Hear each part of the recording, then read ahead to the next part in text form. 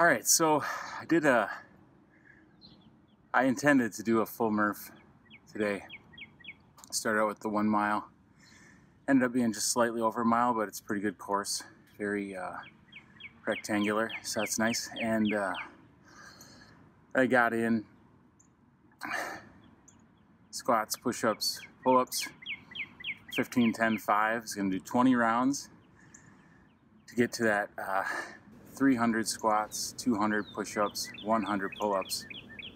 Squats and push-ups were going fine, but by the 4th round of pull-ups, I had to stop in between and rest. And then in the 5th round, I was really struggling. So I thought, I'm not gonna try to kill myself here. I mean, I know the Murph is a killer, but I was thinking about one of my favorite strength coaches, Pavel Tsutsuli. I think that's how you say his last name. And talks about greasing the groove and doing stuff every day so you can do it again the next day. And just keep doing it. Don't go too much. So either Pavel in that moment was talking me out of it, or I was being smart. We'll see. I do really like this idea of a Murph. It'll be a huge accomplishment. I was actually pretty happy with my miles. I'll have to check out the data. I'm still a little gassed here, but I'll look at the data and see if my second mile was faster than my first. It felt faster going out.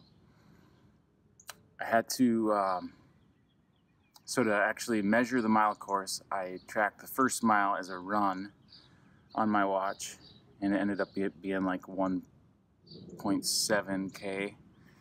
1 mile is 1.6K. So a little over, and that was at about 8.5 or 8 something minutes. And then I'll have to subtract the time because I left it on CrossFit workout. So that's it.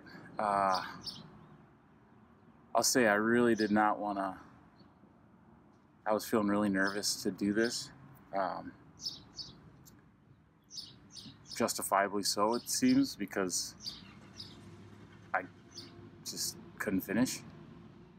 And this spring break, I was like, I don't know if I'll keep doing my routine during spring break. It's spring break after all. But I did that, so that's it. I'm gonna maybe sit out here and read a book or something, let my heart rate come down.